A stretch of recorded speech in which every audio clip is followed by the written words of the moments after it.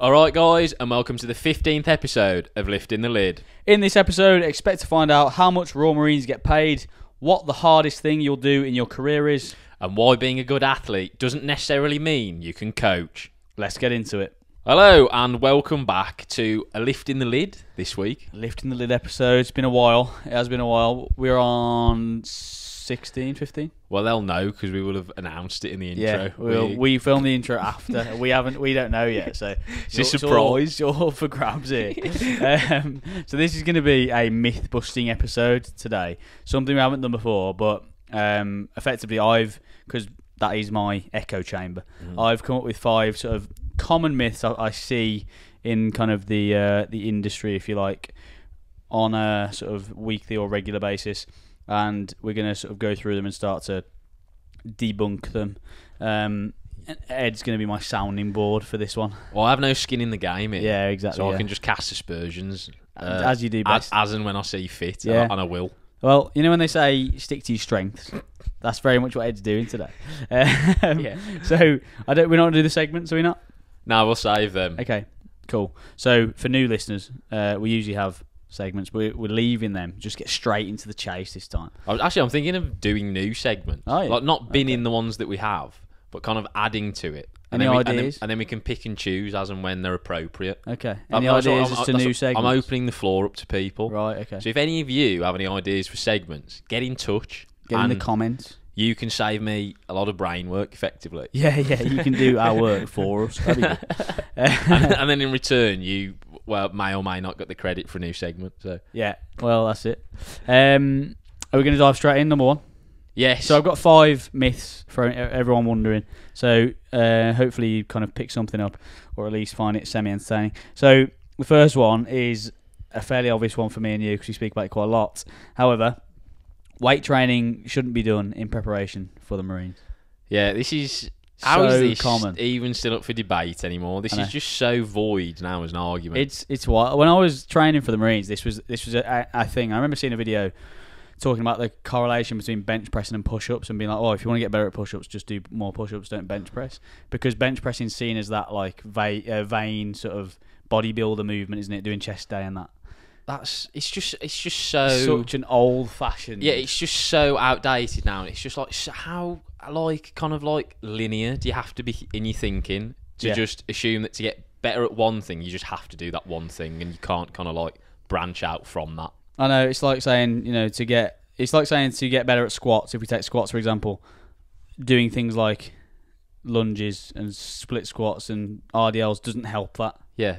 It just leaves no kind of room, no fertile ground for accessory movements, which was just obscene. It's just stupid. And overall strength anyway. I mean, Ben was talking about it on our... Remember we had Ben Simons on the podcast? Go and watch that one if you haven't already. He was talking about the general sort of using bench press, for example, as a primer movement for the next day, was to prime the nervous system, or to prime the nervous system for like... something like squats, heavy squats the next day, in the next part of the session, because it can prime the nervous system to handle heavy load, but there's no associated fatigue with benching and squatting, obviously. And it's a similar kind of thing. Like if you want to really smash, for example, push-ups, doing a heavy set of bench press at the start of your session might not be a bad idea, because then push-ups are going to feel mega fucking light, and those first 20 reps or whatever are going to probably feel pretty easy. That's just one example of where you can utilize it. That's a pretty niche example. Obviously, just improving overall strength. If you want to improve, so strength, as we hopefully people know this, but I don't think actually some people do, is the underlying bedrock of not getting injured. The stronger you are, the less injury prone you are. In order to improve strength, you need to progressively overload it. How can you do that with bodyweight exercises? Anyone? Well, exactly. That's the crux of the argument, isn't it? Yeah, exactly. So it's like, and then if you don't buy into that, well, it's kind of like, whose side are you on? Exercise science and like peer-reviewed research articles, or jaded ex-bootneck PTIs who are just so deep in their own confirmation bias they can't actually see light. They can't actually hear anything else. Yeah. They've got like tunnel vision and earmuffs on. Yeah, and like, might as well. He's mad in it, and there's no telling him. But also because I think the information is coming from obviously a younger person than them. They feel like it's like telling your older brother something, innit? They're like, yeah, cheers, mate. You leave your ego at the door. Well, exactly, but that They can't, can they? No one, not a lot of bootnecks can do that. And also, I think the biggest thing is confirmation bias, because people who there's a couple of issues actually going on here, but the first one is probably confirmation bias, where you did something, it worked for you, you got in the Marines, so therefore everyone else should do the same thing. Obviously, that's not the case, because people have different needs and requirements for their physical preparation. But the other thing I think is there's a big association with talking to someone you know as a Marine. So you talk to our mate who's a Marine, right? No offence, but I mean, he wouldn't know how to write a training program, right? No. Okay, but he is a Marine, and that association sometimes is enough. So people go, oh, he's a Marine, so he's fit, he must know how to get other people in shape. We're almost going into another myth in itself now, aren't we? This idea that kind of like your military pedigree in terms of where you sit in your role in the military somehow kind of automatically makes you kind an of authority on fitness. An authority on exercise science or coaching. Yeah, and which it couldn't be further from the truth. Well, exactly. But the issue is, as an authority, a perceived authority to people joining, that's huge. Like, they'll just hang off every word. So the thing that happens a lot with my conversations I have daily, kind of thing, is a recruiter who, again, might be a corporal in the Marines or whatever they're in, but has no background in, like you say, coaching or qualifications or whatever, just has their own experience and that's it, will tell someone, oh, you should do X, Y, and Z because that's what worked for me. And because, again, they're an authority and they're the person taking them through, they'll just listen to that, and that'll be completely blanket advice. And they'll just hang on. This is... I've named this. Oh, yeah. This is the Steven Gerrard fallacy. Yeah, we should probably talk about this. So this is a good kind of like analogy to use, I think, really, for people to understand. So Steven Gerrard, obviously, generational talent, widely regarded as kind of the best footballer in that like golden generation of England players by his peers, right? Great at football. Does that automatically mean he was great at coaching people to play football? Well, again, people assumed it was. Yeah, exactly. And it turns out he's pretty toilet. He was terrible. And you can see, it wasn't like when he went to Villa on it and he completely fucked it.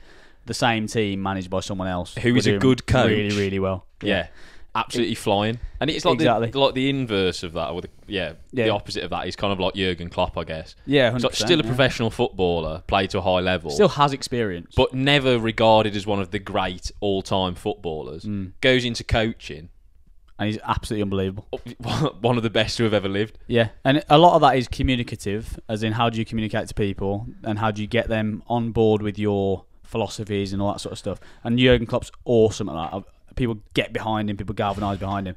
That's one thing. I think the other thing is just the passion and love for the actual coaching of the game versus just the game. It's a different thing, isn't it? Well, there's a massive difference between being an athlete and being a coach.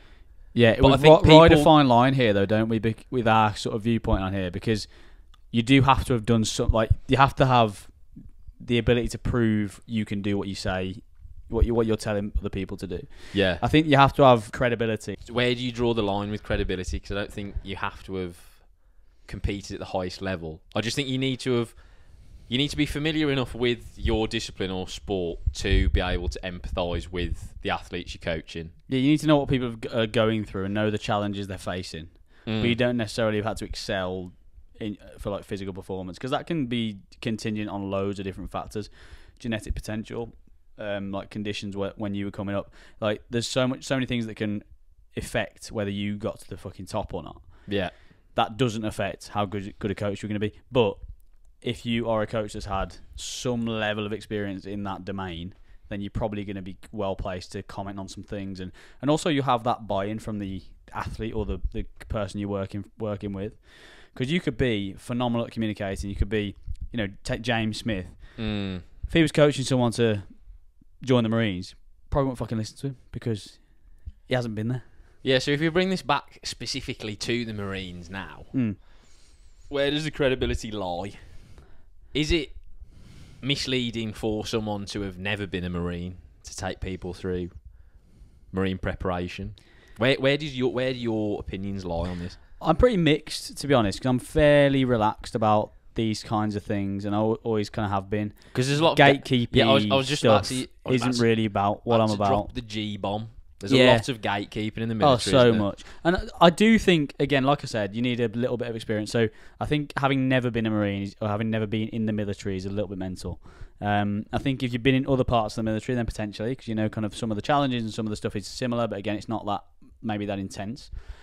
I think if you've been in training, but come out of training before you passed out, that's an interesting there's an point. argument for that. I don't know. Again, maybe I don't know whether, because again, I think actually you can probably learn from your own failings and inform people there.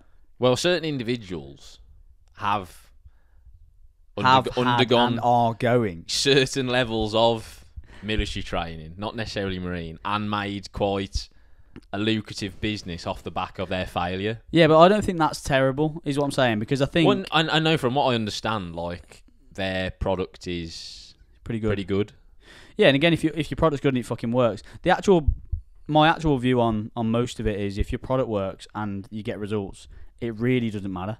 No. It is the truth of it. I mean, who am I and who's anyone else to say who someone else should coach? It doesn't make any fucking difference. Like, if you can get your message across enough to a point where someone takes it on, is consistent, is adherent, and sees a result, then fine. Yeah. That's what I actually think. I think there's a lot. It's easy to say, oh well, unless you were a bootneck PTI sergeant, then you shouldn't do anything. It's like, that's mental. Yeah, that's bollocks. Because obviously, again, I've got no skin in the game, so I can say this. But from what I've heard, compared to other PTI courses elsewhere in the military, because the Marines are kind of quite, what's the word, hermetically sealed. Yeah. And almost a bit kind of like trapped in the past. With old fashioned. Some of their old fashioned basically. Their PTI course doesn't necessarily mould individuals into great coaches. It just encompasses a lot of thrashing, effectively, which is more a reflection of the individual's athletic capability. Correct. But I think one of the things we've got to say is that this is all conjecture, because neither of us have done the PTI course. But I would imagine, and I kind of heard and anecdotally, I kind of will know that a lot of it is around, like you say, what you can do physically and what you can handle physically, and how many kind of...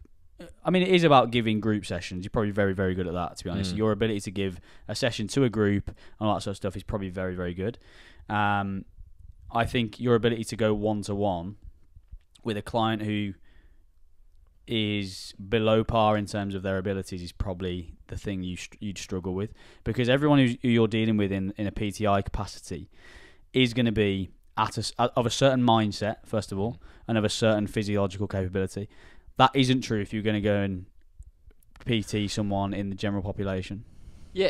I haven't really thought about that. Yeah, so everyone that they deal with who's at Limpston Commando is already at a certain level physically and mentally, really, aren't they? That's it. So they don't really have to overcome any kind of adherence or motivation stuff. And if they do, then that individual probably isn't right, and they just fuck them off. So it's not like... So you're preaching to the choir, basically. And then if you don't preach, you get fucked off. Yeah. So that's it. So I don't think... I think there's probably an element of the game of coaching which they don't maybe have, only because they don't need it. There's not like... They're not training it, so... And that's fair. I'm not trying to slag PTIs off here, by the way.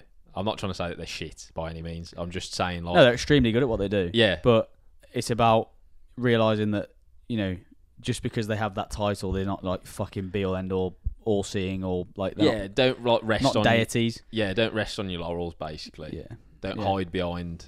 In the same way that I don't think any coach should just hide behind their qualifications. Or their past experiences. Yeah, you've still got to back it up with the here and now. Staying current and staying... I had people, like PTs in the gym I used to PT out of, who were extremely good coaches. And it wasn't because they had done it for 15 years. It's because they'd done it for 15 years, but also had continued to educate themselves, continued to stay forefront of this, continued to spend their weekends doing a biomechanics course or whatever it was. And that is what actually pushes them to be a decent coach, rather than just saying, well, I did a fucking biomechanics course 10 years ago, so I'm sound. Yeah, but like any qualification, as soon as you attain that qualification, it's effectively outdated.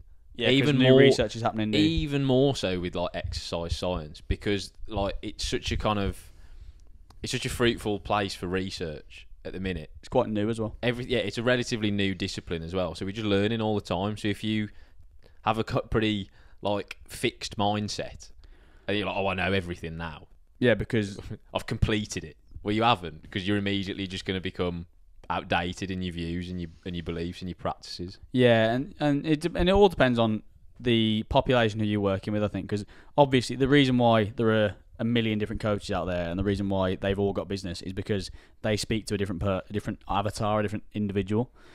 So some people need you to be really empathetic towards them and need that kind of arm wrapped around and whatever. Some people just need to kick the arse. Some people just need a program and they can fucking crack on and do what they need to do.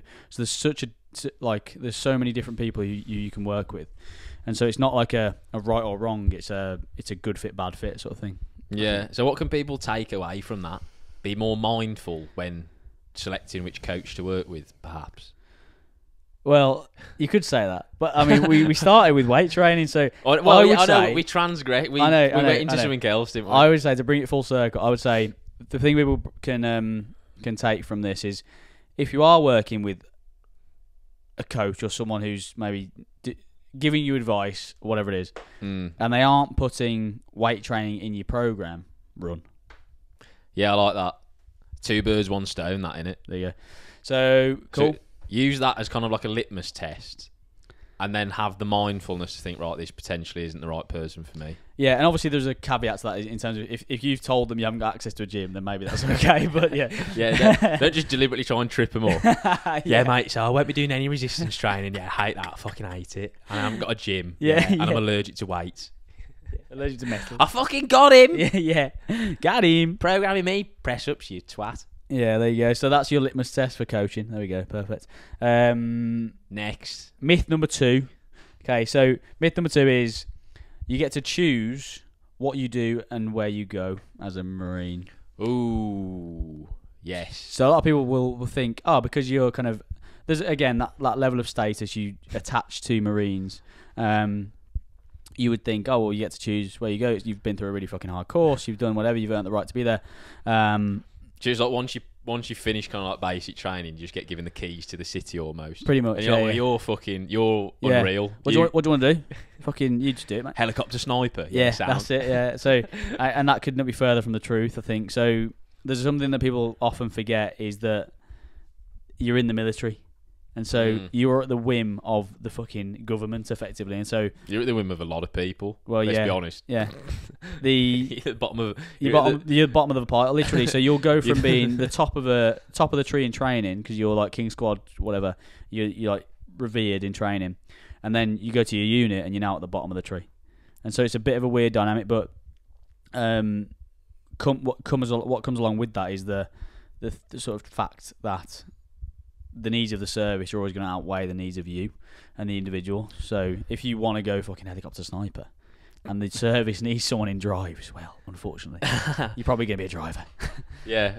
It's like, well, the organisation always comes before the individual. Yeah, and it's that's like part the of basis of any great team, isn't it? Yeah, it's part and parcel of what you sign up for within the military. And actually, it's part and parcel of any great team, and that probably happens to a point in civilian life, but you probably have a bit more say over it. You could probably go to your boss in a civvy job and be like, look, I've been given this job, but I really don't like it. I feel like I could be better placed, and give kind of a reasoned argument as to why you think you could be, and probably get listened to. In the military, you can't do that. No. It's a dictatorship. So you get given something, even if you don't like it, tough. Like that's, and it's one of the things that I don't think like the younger generation can wrap their head around, because they've been pushed this narrative through TikTok and Instagram and all this shit that they're in ultimate control, which most of the time you kind of are with it. Well, in kind of school, you work harder, you get better grades and all that sort of stuff, and so a lot of modern employers will listen to your requests. But when you go into the military, it's a completely different mindset and the way of doing things. It can be a little bit hard to get used to, which can come with a little bit of a pushback. Yeah, TikTok hasn't really set up the next generation very well for life in the military, has it? Wonder why. Almost like it was pushed by the Chinese government or something, isn't it? Yeah, almost as if like they mad, that. weaponise social media to completely subdue an entire generation in the West. So they couldn't serve effectively to their country. Mad that. That's wild. So that I think that is a common myth that I hear anyway. Do you have any input? Well, I mean, like, it surprised me that you still get people coming to you saying that, to be honest. So, I mean, like, it's the military. You would think it would be obvious, yeah. Yeah, for sure. So, that's one of the things that I would, like, I guess maybe people have watched too many films, but maybe. If you think you just get free reins to the city once you finish training, that's where the pain starts. Well, pretty much. Well, the thing is as well, if you take it to kind of an extreme example, and you had a war going on, and you got drafted for the war, and you just didn't fancy going, then you can't really say no, unfortunately. Well, because then again, going back to my point of the organisation always comes above the individual. So if you go back to another footballing analogy, Alex Ferguson, famous for always basically culling personalities in his team when they became bigger than the club. So as soon as Ronaldo started to get... as soon as Ronaldo or Beckham kind of became bigger than Manchester United, shipped off to Spain. Yeah. Because go and live out your days in the sun. Because that then damages the integrity of the team. Yeah, exactly. And that was an issue as well when Ronaldo came back to United. So it was like short term it worked, but like long term it damages the team dynamic. It was damaging the team dynamic because it was like, well, everyone just becomes too reliant on him and it's a cult of personality. Yeah. And so the actual person in charge, the manager, doesn't get the say that they need. So in a marine context, if you've got someone in your unit or whatever who's making all these demands and then superiors kind of succumb to them, then what you can't. What message does that send to the rest? So you got to dig your heels in and get your own way when all the lads are going to do that then, aren't they? Well, I spun that the other day or the other week on a different lift in the lid actually of the guys who didn't take the jabs. Did I tell you about that? I don't know. I can't remember. Probably.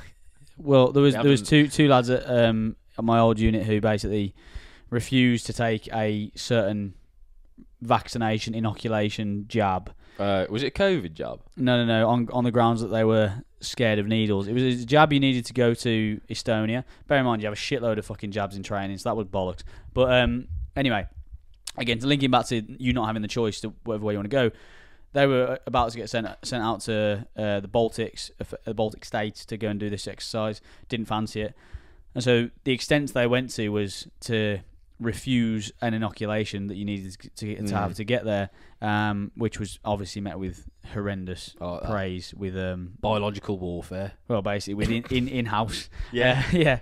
So that sometimes is a little bit of a drawback of being in the military, which was one of the reasons I actually probably pulled the pin on my career at the end, was just because you have zero fucking control over your time.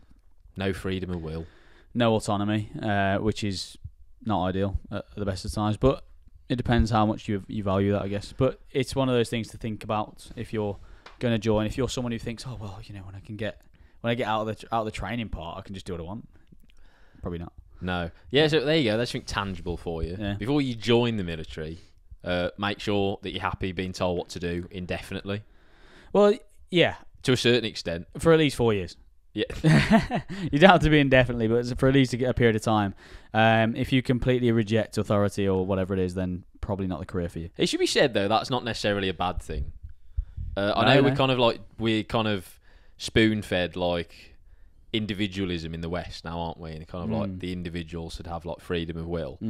But there is something to be said for being kind of like forced to do things that make you uncomfortable, because other time you just exist in your comfort zone and there's no growth there.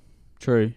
It depends on your personality, I think. If you're someone who's going to take yourself out of that comfort zone anyway, then you can be okay. You can probably grow without that. True. I think it's good for some people though. Yeah, 100%. Yeah, if you're someone who probably needs a little bit more accountability and a little bit more motivation or whatever it is, then yeah, probably great for you. And it's structure as well. Structure's huge for people, especially in that phase of life where you usually join like 18 to 20 years old. There's a little bit of a vacuum of that structure in your life, isn't there? Because you don't really know what to do. It gives you clarity and like not an end goal, but a direction that you're moving towards, rather than, most people when they're 18 to 24, you're wondering whether you should save for a house, whether you should travel, there's all these questions you get going on in your head. It kind of removes that. And you're like, well, I'm in the military now, so I've got to just do what I'm told. Yeah. So there is an advantage to it for sure. And even if you do hate it, you can think kind of like, well, short-term loss, I hate being told what to do now, but kind of like long-term gain of all the experience that I'm developing here, that I can then take into later life, whatever that might look like. That's you got to frame it, haven't you, in whichever way is most beneficial for you. Definitely. And the other thing is, you in the moment are often a terrible indicator of what you in 5 years is going to want to have or is going to want to do. So bad. So you might think, oh well, being in my comfort zone or doing whatever it is you're going to do in the next couple of years is productive, is good for you, and is going to be great in the long term. But it could be the case that, if you're in an environment like the military and someone's forcing you to do something, forcing you to go through these little crucibles of hardship, then in 5 years you might fucking thank them. It might be like, well, that was a good use of time. Yeah, exactly. Time is a great healer. So I was a pillock 5 years ago. Let's be honest. They talk about this in that Psychology of Money thing. Actually, the book I'm going through at the moment, it's like he's talking about in relation to your job aspirations. He's like, every single kid wants to be a farmer because you want to drive a tractor. Everyone wants to drive a tractor when they're a kid. Yeah. But then you realise when you're a teenager, actually it's not remunerated too much. So now you want to go and be a lawyer or something like that. Yeah. But then in 5 years you realise, actually fucking hell, law school is a bit shit, isn't it? So then you want to do something else. So like every kind of 5 years, your projection into what you want to do in 5 years' time probably changes. It kind of matches where you are at that point in your life, I guess, isn't it? Apparently most kids now want to be YouTubers. That's like the most popular kind of like influencers, isn't it? That's it. It's bollocks, that. That is worrying. I mean, I don't want to sound like a gammon, but like that is quite worrying, isn't it? It's not exactly. Well, it's not feasible for a start. I mean, I don't want to shit on the hopes and dreams of any younger viewers that we have, but well, how does society can't function if everyone's just vlogging? No, because there's no plumbers. Because they'll be vlogging that their toilet's blocked and there's no one there to fix it. Yeah, because the bloke who they know used to be a plumber just got 100k on TikTok. He's now just a podcaster. Yeah. I mean, pot kettle black a little bit, innit? Yeah. But, well. Yeah. Anyway, right. Myth number 3. Okay, I'm going to drop one because we've covered a little bit of it. I'm not going to drop it, but I'll drop it to the end. Right. All right, okay. So, all boot necks are nails in a scrap. Ooh. This is a hard one to prove, isn't it? We're going to stage this. Yeah. Like Brainiac, live science. Yeah, this is very much anecdotal, but it's kind of, again, something you would think of. I always used to, and you put your training team or put whoever it is on a pedestal, and certainly think they're nails. And there's different definitions of what nails means, right? But I think being good at fighting is a completely different thing to being able to be wet and cold and fit. There's a completely different thing.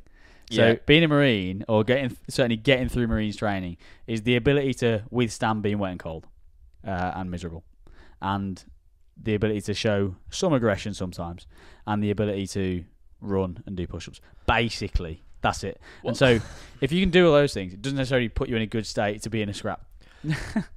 Yeah, okay. Yeah, so obviously getting through basic training does build an incredible amount of kind of like mental and physical fortitude in certain respects.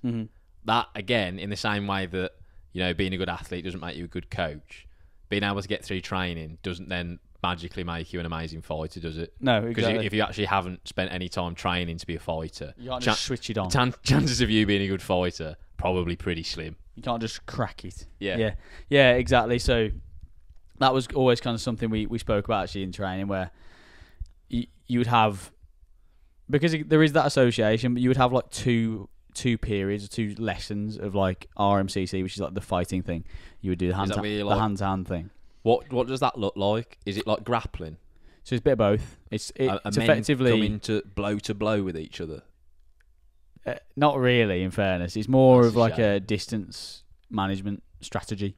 So if you're super close to them, they show you how to like submit someone. And if you're able, then your whole objective of that is just to create enough space to draw your weapon to then use that. Because obviously Yeah. You've got a weapon, so why not use that? So it's pretty minimal. You say that's 2 sessions. It's about 2 sessions in 8 months. Yeah. Well, probably about 4, but That's still minimal, isn't it? Really. Anyone who's ever done a martial art knows that you need to do it at least 3 days a week for years for it to be fucking anywhere near second nature. So where does this myth come from then? Is it that kind of like lads that end up in the Marines like scrapping anyway, because they're of that persuasion, so they chose a career path that kind of advocates violence? Is that where it stemmed from? Maybe. I just think there's a stereotype because they're all like masculine blokes who train and are physically fit. So there's that. Well, let's cast the net a bit wider then. So, like, to what extent are Marines like stereotypical alpha males? I think more so, but do you get any introverted Marines? Yeah, 100%. Yeah, you get everyone, all manners of people you could imagine. You probably get them. Like Joker in Full Metal Jacket. Like he's a journalist and also a soldier. Yeah, I mean, you get people who are like highly educated and just wanted a fucking challenge or whatever, and then they get through as well. But as long as again, it's trite, but as long as they had the why to get through, then they would do it, and that doesn't mean they had to be super aggressive or whatever. And some people are just are that stereotypical, we're a fucking rugby player and then they did whatever and went to. So some people are that, but not everyone by any stretch of the imagination. Some people are like, we had a guy called Swiss. I don't actually. He wasn't called Swiss at all. He was from Switzerland, so we called him Swiss. He was nice. Called inventive, and he was like incredibly intellectual in terms of he spoke like fucking 8 different languages. He would like write on an evening and all that sort of stuff. And yes, he was an anomaly, but turns out he's a Russian sleeper agent. Yeah, exactly, man. But yeah, he was writing to Putin. Yeah. So weird because he always kept asking our corporal for the nuclear codes, and we could never understand why. So weird. I really don't know why. And he kept then reciting them in Russian on his way back to his grot. Really weird. But anyway, he kept ringing this bloke. In a place called the Kremlin. Vladimir, his name Vladimir, yeah. You can never understand why. Yeah, he said he was his dad, but no. Didn't sound like his dad. What was I saying? Yeah, so there's just all manner of people basically you would get in the course. So introverts, extroverts, alpha males, not alpha males, beta males you would call them, but I guess they're not.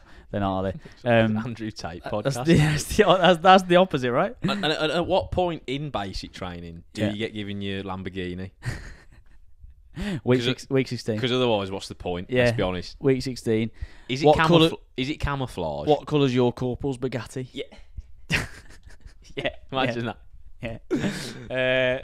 Yeah. So that's. I mean, I don't know. I don't know where the stereotype comes from. To be honest, of being either alpha male or being really good at fighting. I do think it's just associated with having done a hard course or something difficult. Surely the Marines should have the opposite of that stereotype though, because they're supposedly kind of like the thinking soldier, aren't they? Yeah. But I think it's probably exacerbated if you go towards the paras. Like that's probably a more of an issue. But when I think of like the early commandos, from like the Second World War, I always think of them very much as kind of like outliers and not stereotypical kind of like alpha soldiers. Yeah. But so obviously, like at some point, the stereotypes kind of washed away there, hasn't it? And like, yeah, I mean, I don't know, maybe reconfigured itself into something else. Maybe there's just I watched a Paul Smith clip, where he talks to the audience. And he was talking to a guy who was in the Marines. He was like, "Fucking hell, you hard then." That was his first thing he said, and it's a bit like that. That must be the kind of initial. You might have a different thing because you're enormous. Obviously, or exposed to a different side of the bootneck. Yeah, I know what you mean. What he means by hard is like good in a fight, basically, doesn't he? Well, that's what I'm saying. Yeah. Like Marines are hard. Yeah. In the sense that they have a lot of kind of like mental grit, resilience, and they're obviously physically very robust. Yeah. But as we've stated, that does not translate into the ability. Well, you put them in the ring with fucking Conor McGregor, they're probably not going to do very well. No, exactly. Someone like what's his name? what's his name? That Tom. I was talking to you about him. Tom Kennedy? No, he was on Chris Williamson the other week. Fuck knows. Tim Kennedy. That's it. Oh, he is a fucking beast. I know you don't like him because of his political views. Right, those he has off. some Right, those off. Political He's views. a fucking monster. He's like number one of everyone in the fucking US forces. He also was fought in the UFC. Is he still serving? Fucking mental. Yeah, he's still serving in some capacity, weird kind of broad room capacity. But he was like special operations, went into fight in the UFC. It's like, who the fuck does that? So he is a stereotypical alpha male, if you would put it that way. But again, this might not be everyone's the same. That might be a little bit inform the stereotype, maybe. People like that are forward facing. Jocko Willink, front face, like. You know, those people who you this is right. See, this is what I think. I think now people project the stereotypical GI image onto British soldiers. Yeah, maybe. Yeah. I think that's changed in the post-war period. Probably because the British Tommy in the Second World War was always seen as very kind of like happy-go-lucky, plucky, like knobbly-kneed, and it was always like the American GI. Yeah, it's true. Who was like more filled out, had like the fashionable uniform. Yeah, suave, look the part, cool. Yeah, kind of like stereotypical soldier. Yeah, and I think you're probably right. And I think that's the Americanization of British soldier stereotype. Yeah, disgusting. Well, there we go. I want our soldiers to be back British. None of this American shit.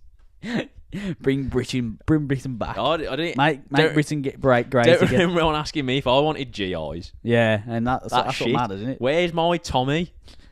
Right. Eddie's got his World War II. Hashtag knobbly knees. Just get it trending. Bring them back. Knobblies. Knobbly bobbly. Yeah, so that was my... Was that number 3? Number 3. Yeah. I don't know. It was number 3. Yeah, so I don't know. Again, I don't really know where it's come from, but I do get that impression. I get that sometimes that conversation with certainly civilians who haven't had any experience with Marines in person. So before we wrap this up, what kind of tangible advice can we give to the listeners? Scrap a Marine because they're not that hard.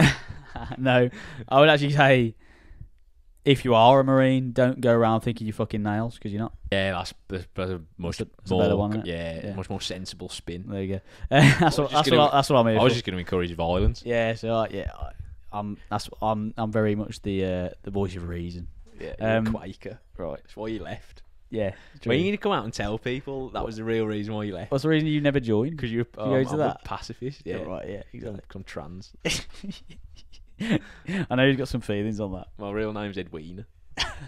Curry. Yeah, is she dead? She's got it. Yeah, she's Tory bitch. Yes, bro. Hopefully. Number 4. Okay. Recruit training is the hardest thing you'll do in your career. Myth. Right. Oh, okay. So obviously I can shed no light on this. Yeah. I've not gone through training, but so what is the hardest thing you do in your career? Well, it depends what you do in your career, but I would argue Norway is probably harder. There's certain physical pursuits you probably do that, in terms of just like low carries and stuff like that, at a unit that are harder. I found Norway harder than training. I think certainly it's different though actually because it's just not as long. You hate the fucking cold, don't you? Everyone hates that cold. Yeah, well, it's minus 30. I don't know what I can add to this because I've never been to Norway. And I haven't completed basic training. No, so again, like I think most people, because it's pushed as it's like obviously front facing, isn't it? Training people. That's the thing you think of if you think of Marines. You think longest training in NATO or whatever, and so. That is, it just automatically go, oh, that must be the hardest thing you do. You can't do anything harder than that. I think the idea of training is that it's harder than anything else. But we were talking to Jim and he said being an Afghan was probably harder than training. And like, that's probably the case for most people who went to Afghan and did that kind of thing. I think. I mean, like serving on the front line has to be the hardest thing like most people could ever do. Let alone serving in the military. Like. Yeah. In all walks of life, like being at war, he's fucking horrible in it. Yeah, well, I can only imagine. Again, we can't talk on that because neither of us have been. Well, no, I don't think you necessarily have to go to war just to imagine how fucking horrible it is. You can just empathise with people who have spoken about like being in conflict. Yeah, like it's just like the like humanity at its worst, isn't it? Yeah, you get to see some horrendous things. But for whatever reason, I mean, most people I speak to who've been in combat kind of yearn for it. And I want to be back. That's mad. I don't know. It's just it. Is it like it's that adrenaline feeling you just don't get anywhere else? Isn't it? Where at what other point of life would you feel that fucking alive? Never. It's like a drug, though, isn't it? So it's 100%. They yearn for it, but it's not necessarily a good thing. No, and it probably isn't. You know, in the same probably way like that rose tinted glasses as well, isn't it? It's probably like a little bit of that. Looking back on it and thinking, oh, that was good, but actually don't really get the feeling of that was, the horrible. Yeah, it could almost be like a form of like coping mechanism almost. Yeah, they've kind of like maybe told themselves that. Maybe. Again, I do.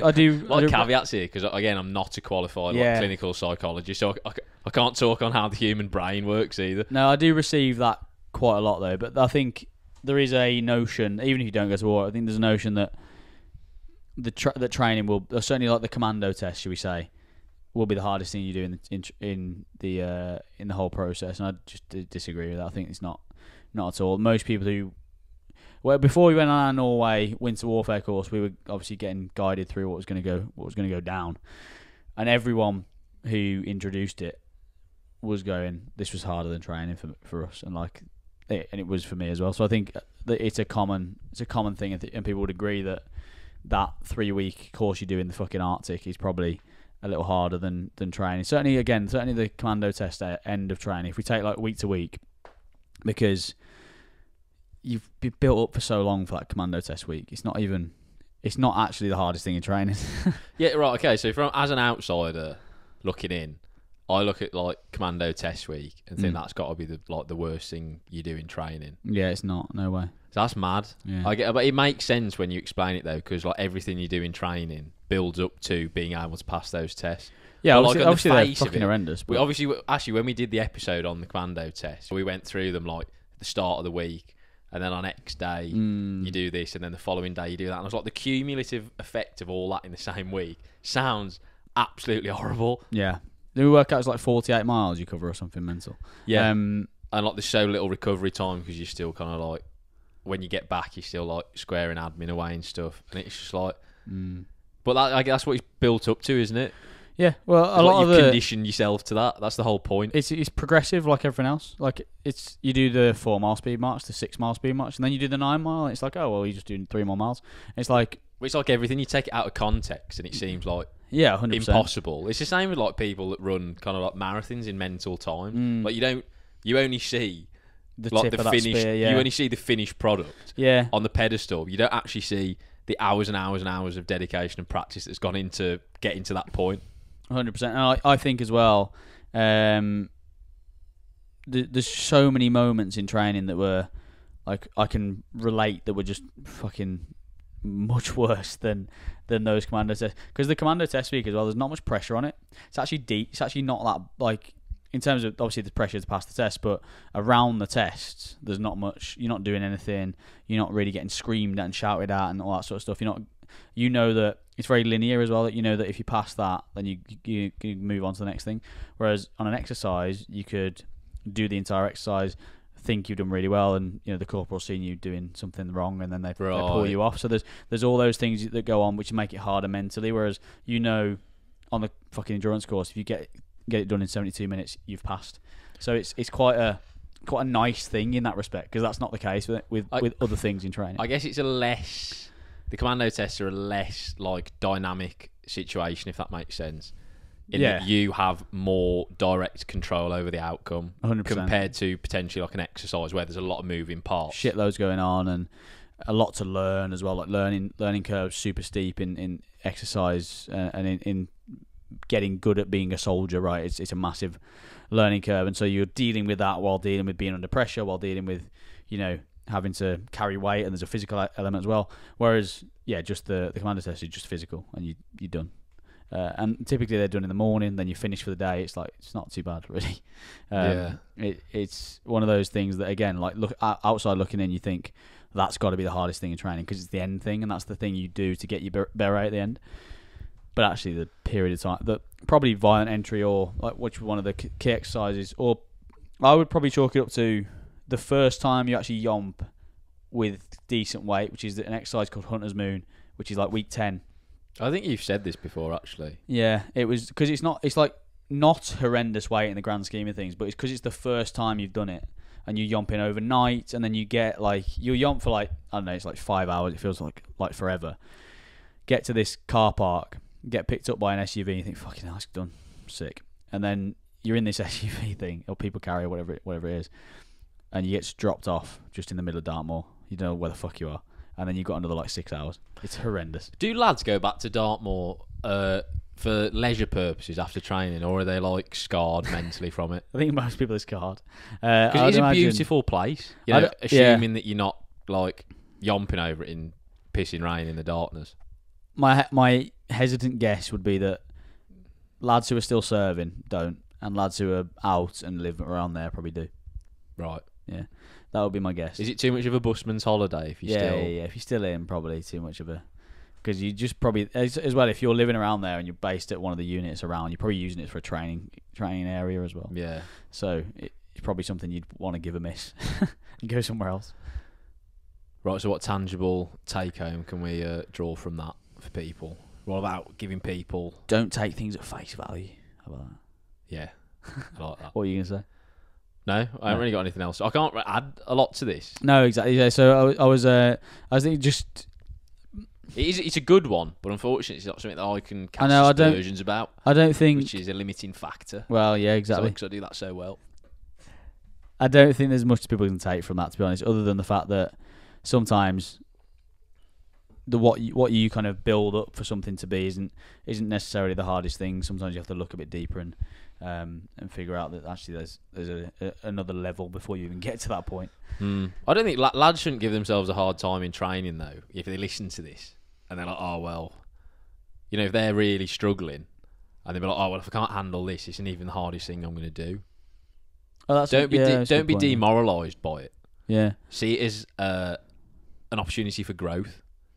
Well, focus on getting through this and then worry about that. Yeah. After you've gone through training. Yeah, and the thing is, you're well equipped to handle, say, a Norway after that. Like the reason you go through training is to curate that kind of mindset and way of thinking that you are just well equipped to it, and you have like things to fall back on. Like this wasn't as bad as when I did X, Y, Z, whatever. Yeah. So like objectively, if you just picked it out randomly out of context, like Norway, in your opinion, is harder. But obviously, because it's like you're building up to that point. So when you actually reach it, it doesn't feel like it. No, because again, you're ready for it. Yeah, and also it's different as well. You're not in a training environment. You know, there's no quitting or there's not that niggly thing in the back of your mind of being like there's a block of green lid riding on this. Yeah, exactly. You've already got it at that point. You're already there, so it's different.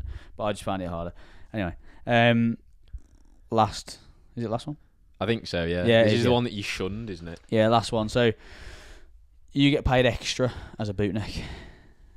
You actually get paid less than like regular infantry. I know you get paid the same. All right. Well, that is. I ain't gonna lie. That's bollocks. That is bollocks. I mean, I have no skin in the game, so I can say this objectively. Bullshit. That is bollocks. Like, makes no sense at all. Really. Not trying to take anything away from the army. Yeah. But I'm thinking of people I'm trying to shit on, other like squaddies. I'm rifles. Not. Yeah. Well, it's just a bit. It doesn't make any sense. Like any other job or role or whatever, you do more, and it's harder to do, so you get more. Like, yeah, why isn't that a thing? So the training's harder. There's more expectation on you. Yeah, day to day. You're more at risk. You're more at risk. So like obviously like because there's only like how many Royal Marines are there? 6,000. 5,500, 6,000. Yeah. Yeah, but because you're kind of like seen as elite, kind of like tier 2 soldiers, you're very much in high demand. So when we were fighting in Afghan and stuff, there'd always be Royal Marines out on the ground fighting, but because there's only on the front line. Yeah, on the front line, but because there's only 5,000 of you, like the chances of it being you are a lot higher than if you're regular proportionally, infantry. you're probably. But you're getting paid the same amount, even like this. You know what I mean? Like I'm trying to say, like it makes no there should sense. be an element of danger pay almost. I know you get paid more for being out there, but like the chances of you seeing combat as a Marine versus someone, and you get power pay, which what's this? Yeah, I've never heard of this before. Yeah, you get parachute regiment get extra pay. That's why Chadwick joined the paras. He always says because he could have joined the infantry or the parachute regiment and chose the parachute regiment because it paid more. What was that? Bollocks. Yeah. Is it because they have to like be able to navigate parachutes? I think it is that. Yeah. So like, he must not be named on the podcast anymore. I could have shouted at before. But he gets power pay. Oh, has he got his wings? Yeah. Oh, mad. You got it all, mate. Yeah, so it's mad. I don't know why. I've got social media. Yeah. Well, you can't find him now. Yes, you might. But actually, mountain leaders used to get a fucking loads more ML pay.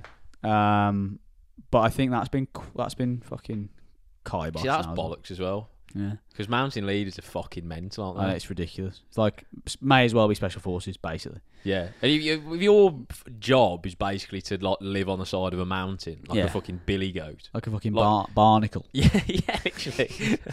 Professional barnacle. Fucking suckered to the side of this like cliff face. Like, you get a bit extra, like a couple of £100 extra a month. Yeah, so you can enjoy yourself when you're not on said cliff face. Yeah. Yeah, well, typically, the thing is, I mean, obviously, it is a bit mental that you don't get paid much, but you don't really feel the strain, or certainly I didn't. I obviously didn't have many outgoings or whatever, but I think, you know, especially if you're an ML, you're always out in fucking Norway. In Norway, you get paid a shit ton extra, like, so you're getting a little bit of ML pay, you're getting Norway pay as well, so you're always out there, so that probably papers over the cracks a bit as well. So the more like out and about you are, you pick up little bits of pay. Yeah, so it's called LSA, so when you start your career, you're on 0 days. Every time you spend more than 7 days out of camp, you accrue days after that. So if, you know, say you spend 3 months out in Norway, whatever, you get 90 days. LSA. That builds up over your career, and you get banned. So if you've got, I don't know what the numbers are, but 350 will be banned 2, and then 6,000 will be banned 3. And what happens if you get to ban like 6 or whatever it is, you're getting £20 extra a day. So if you spend 4 months somewhere, that adds up a lot, right? So that can happen. Then you get LOA, which is long overseas pay or allowance. Okay, so it's deceiving then. So like, if you can keep yourself busy, and I know like the extent of control you have over that is very little, negligible. But like, if you are away, you are getting paid more. It's kind of if you sat on camp like twiddling your thumbs, I guess, isn't it? That could be a bit shit. Oh yeah, and then equally with that though, you could fucking save a shitload of money because everything's paid for, everything's subsidised, and obviously you won't be living much of a life. And it's like you said, it's predominantly younger individuals anyway. So the chances are they've probably got like less responsibilities and overheads and stuff. Yeah, and so it's like everything in the public sector though, isn't it? It's like you don't do it for the paycheck. You do it for the fulfilment and like the honour of serving your country. Yeah, or just having the opportunities that are associated with that, with the Corps. I think like the honour of kind of wearing the badge. Yeah, exactly. A bit of that, I think, as well, and just for a lot of people, it's the challenge and the fact they can continuously challenge themselves in an environment that's going to support that. Like in Norway, like my first month in Norway, I earned like double what I used to do in the UK. Mad. It's fucking wild. So yeah. You can earn a little bit more, but you just have to be busy, basically. Yeah. What's a tangible take home from that is kind of don't just look at the paycheck. See the wider kind of holistic benefit package of kind of like, particularly if you're young. You always draw on the fact that like the experiences and the opportunities that you get in the military, kind of like doing shit. Yeah, what's that thing like? Oh, civilians would pay thousands. Yeah, civilians pay thousands for this. Yeah. Yeah, I mean it does ring true to an extent, doesn't it? Yeah, well, we paid £200 for shooting in in Austin. That'd have been free, right? Or you've been paid for it. So it does ring a little bit true, and people laugh at it in the Corps, and it obviously is a ridiculous saying. You'll be getting thrashed or whatever. You're like, civilians pay thousands for this, lads. Which is stupid, but they actually do. But as a civilian, see, I can actually talk on this now because I am said civilian. Yeah. So I've paid a significant amount of money to go to university. And not seen a fat lot for it other than a certificate. Yeah. You know, you're paid to do these things and get to then do them for free.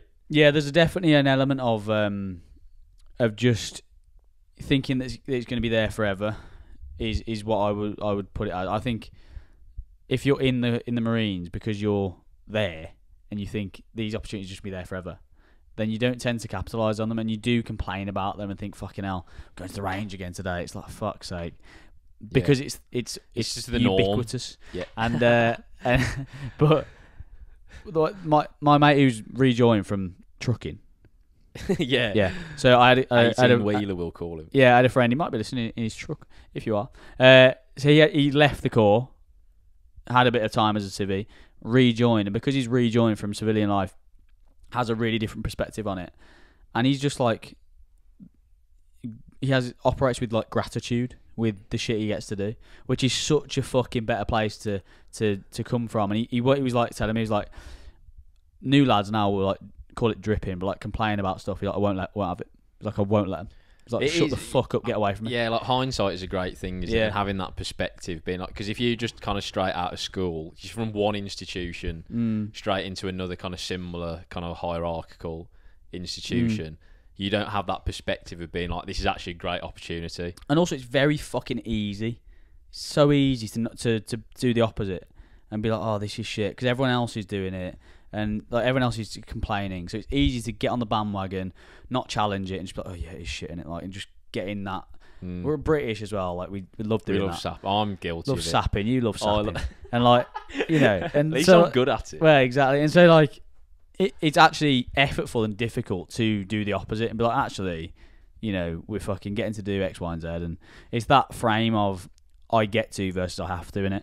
Right, I have to go to the range. Well, actually, no, I get to go to the range and operate these ridiculous weapons that SF are coming down to show us or whatever it would be. Because it's a little bit cold. Just fucking stop moaning.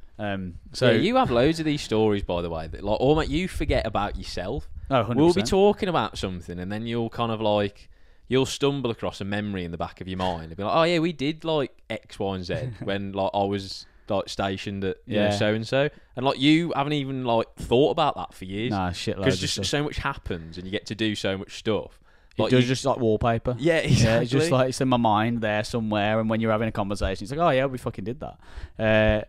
It is, and again, the more you can like anchor into those experiences when you're there and actually remember them in 5 years' time, rather than forget them like me, the better time you'll have. And I think also if you can be conscious that this probably opportunity or whatever isn't going to be there forever, and you can actually put yourself forward for more stuff, it's probably a lot like it's a better place to come from, rather than just like, because I mean stuff will come through like skiing in France for fucking 2 weeks, or like adventure training in France for 2 weeks, whatever it, you know, it's like climbing and all that shit. It'd be like 200 quid, and lads would be like, fucking 200 quid, yeah, fuck that. I like after miss my weekends, like fuck that. Like, are you fucking it's like, mental, you can't, like, yeah. What are you doing? I see what you mean, but because you become so numb to it, because it's just your immediate environment, and then everyone that you surround yourself with, like you said, is dripping about it. Like you need like a token civilian to just be employed on camp. Actually, yeah. So the going rate for like a civilian ski holiday at the minute, like according to like the latest statistics, they try and do that. You know, when you put your chit in, when you put your notice in to leave, they actually they give you this little presentation. It's funny, and they price it up. So they price up being a civvy and being in the Corps, because a lot of the objection they get is obviously you don't get paid enough. Yeah. So they go, okay, so this is your basic pay. This is how much you get in free gym membership. This is how much you get in free dental, free whatever. And it's like 50k or whatever. Yeah, and they add it up, it's like 60k a year. Yeah. And it's like they've chosen the most expensive gym membership ever, private healthcare, private they've dental. Cherry picked lots of exactly, the best gym is from this camp here. And like, not. And but it's quite funny because it rings kind of true, and they don't even put into it all the experiences and stuff you have which you get. But yeah. So what can we encourage lads to do who are dripping in the Corps at the minute? Start journaling. Yeah. Practice gratitude. Definitely. So if you're in training, right, so what you do is you want to turn up at Limpson with a nice big journal that you can write in every night. That says things I'm grateful for. And then what you want to do is you want to wake everyone up in the morning on the block with a big saucepan. Get them all on the landing. Get them all on the landing. Right, guys, we're going to practice our gratitude this morning. Bottom field's cancelled. Get them all doing sun salutations before the day starts. Get them dancing around a maypole. Yeah, singing Kumbaya. So don't do that. if anyone's actually going to take that serious. But I would say if you're, because it's probably more kind of prevalent and pertinent if you're in the court, if you're like at a unit, I'd imagine, rather than like Al's pretty good at this. Like he doesn't really complain too much, does he? No, he loves it. But again, exactly. he had that experience, so like relatively, he joined a bit later, didn't he? Yeah. So like he it's had. true. Yeah. So like he went to university for a bit. Yeah. He had like a civvy job where he's like a labourer. Yeah. So like he Had basically perspective. he saw the other side of the matrix basically. Exactly, so it probably helps. But I think if you're in training, it's normal to complain. I think that gets you through a little bit as well because it's shit. There is like, that kind of like shit. there's that shared hardship and like Yeah, it's just good to kind of like get it off your chest. Isn't it? It's like a form of kind of like bloke therapy, isn't it? Really? Yeah. It is. I think if you're at a unit, just realise the opportunities you've got and try and capitalise them. Yeah. Because they won't be there forever, and if you leave in 7 years, then you'll be like, oh, fucking hell. I should have done a bit more. Yeah, like, well, I'm envious of some of the shit you got to do. Yeah, exactly. It would cost me a fucking fortune. Yeah. Like any of the stuff we try and do that's like, this me trying to feel my fucking marine background again. Cost you fucking loads of money. It does, yeah. Cost shit loads of money, so yeah, so it's good. But so try not to actually someone there to finish on this, I guess. This was told to us by our troop boss in training, and we were just about to do bottom field pass out, and you're on this thing called Cheeky Week where you do fucking about 7 sessions of bottom field in a week. It's horrific. And it's not cheeky. I thought you were going to say that it's like it's great because you don't do anything. No. So like you'll just kick back and relax. Absolutely, it's ridiculous. So it's nicknamed Cheeky Week. I think it's like 7 sessions of bottom field, whatever. It's ridiculous. But we were all sat in this fucking like broken men, like fucked. And he's like, lads, obviously, you've got your last session of the week tomorrow, and you're all fucking thrilled about that, right? Like, yeah. And he was like, just realise that in 7 years, if you were asked to come and do a bottom field session, you'd fucking jump at the chance. He's like, if I can't do one now because I'm not allowed, health and safety, whatever. Like, if I got offered that, I'd be fucking loving it because it's a bit phased, it's like a bit different, all that sort of stuff. So just have that perspective shift if you can, that this is something you kind of get to do rather than have to do, which is difficult to see when you're at the bottom of the fucking knife and you're absolutely hanging out. But it's a very good point, and it does ring true. Yeah. Yeah. Anyway, that's what I'd finish on. That was 5. That's it, innit? Good, mate. Yeah. No, enjoyed that. Yeah, that was good. Some good, solid, again, nuggets of useful information for people there. Yeah, I agree. Always providing, again, free. Trying. Don't want to rub subscribe, you cunt. Subscribers are actually going up, aren't they? Yeah, they are. What are we on now? On YouTube, we're on 1,380, I think. Ooh, that's good. That's pretty good. Trying it 2K by year end. Well, no, what before then? Okay.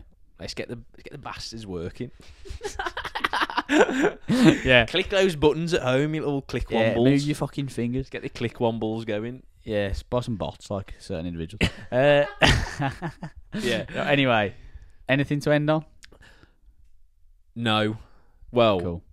There are certain things, but I'll leave them because we'll be here for another hour. So. Are there? Okay. Yeah, I was going to talk about the roles of drones in warfare, but right, we can do a separate podcast on that. Yeah, that's not a myth. Yeah, well, it's certainly not a myth because I've seen a lot of videos in Ukraine. You showed me them, and they're gopping. So. Yeah, so we'll talk about them on another episode. Yeah, overlay. They might be a reason to be cheerful.